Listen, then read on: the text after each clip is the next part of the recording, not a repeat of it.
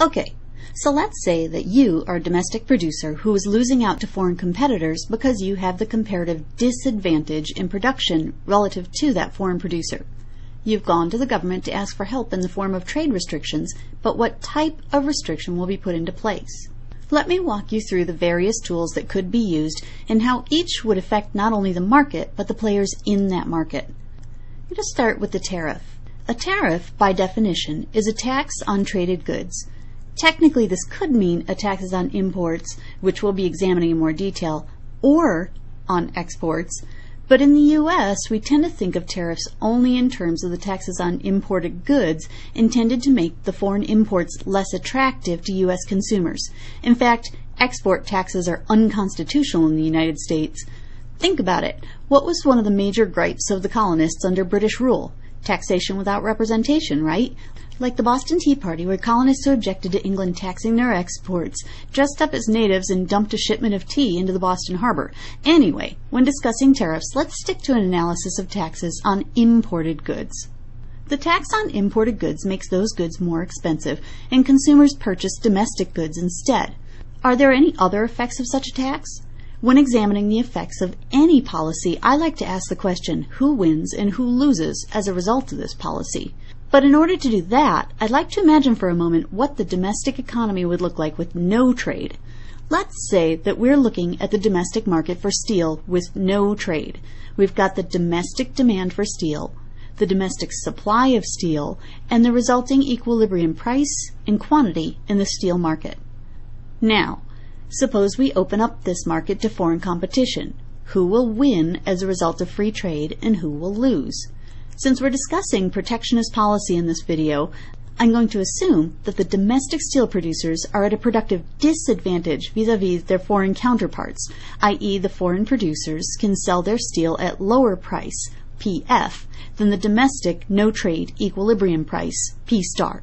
To compete, domestic producers will have to offer this price as well, but what is the quantity supplied at this new, lower price? For our domestic producers, it's pretty low. But how many domestic consumers will want to purchase at this price? A lot.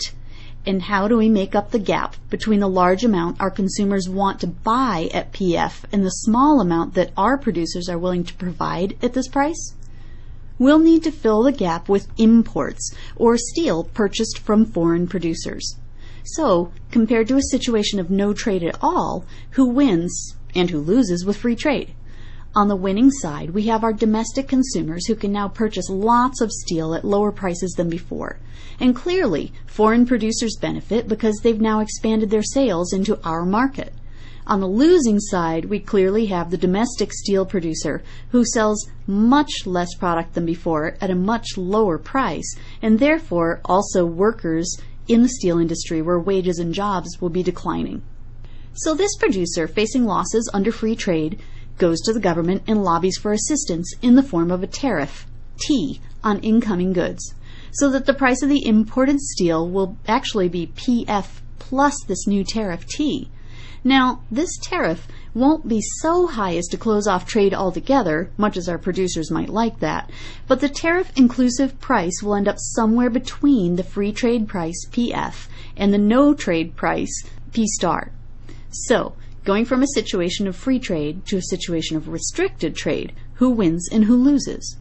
Compared to free trade, there will be a larger quantity supplied in the domestic market at this higher price, also meaning more jobs and better salary, so domestic industry wins as a result of the tariff. You could also say the government wins because it gets the tax revenue on any imports that come in, or the tariff T times that gap, quantity demanded minus quantity supplied, whatever's being imported into the country. Who loses? Well, any domestic consumers are now facing higher prices and as a result have a decreased quantity demanded. At the higher price, notice the gap between the domestic quantity demanded and the domestic quantity supplied is smaller than it was under free trade, meaning that imports are declining, so the foreign producer loses out. The second type of trade restriction is a quota, where the tariff was something of an indirect restriction, giving domestic consumers the incentive to buy the domestic product rather than the foreign product. The quota is a very direct restriction, putting limits on how much of the foreign product is allowed into our market. This could be either a quantity limit, say only 1,000 units imported, or a value restriction, for example, allowing only $1 million worth of the product to be imported. It looks something like this. If we start from a position of no trade at all, we have the domestic demand and supply. Now, if we allow free trade, we add the foreign supply to our supply. This drives the price down, leading to a situation for domestic producers that you saw earlier, lower price and diminished sales.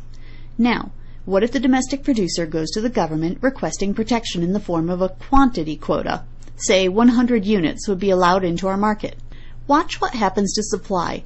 The total supply of the product, that is our supply plus the foreign product that's being allowed in, is not as large as the total supply under free trade. This means the price is now higher, so the quantity supplied by domestic producers is larger than it would be under free trade, while imports of foreign goods are now smaller. Who wins? Domestic producers, domestic workers, and possibly the government if it earns revenue by selling quota licenses. Who loses? Domestic consumers and foreign producers. Note that although tariffs and quotas are very different tools, the end result of the restrictions is the same. In fact, for every tariff, there is a tariff equivalent quota. Due to trade agreements, which I'll get into in the next episode, GATT, WTO, tariffs and quotas have actually declined in use over the years. But let me ask you this. If you're a domestic industry whose livelihood is being threatened by foreign competition, but your government has signed an agreement not to use tariffs or quotas, does that mean you won't ask for any protection? No, it just means that you'll try to lobby for some other form of restriction. For example, when an agreement was made to reduce the number of quotas around the world, voluntary export restraints, or VERs, became more popular. With a VER, the foreign government volunteers to restrict its own exports into our market. If that sounds pretty much like a quota to you, that's because it is just like a quota. The only difference is in whose government establishes the restriction. Why would a government restrict its own country's exports? Because we ask them to.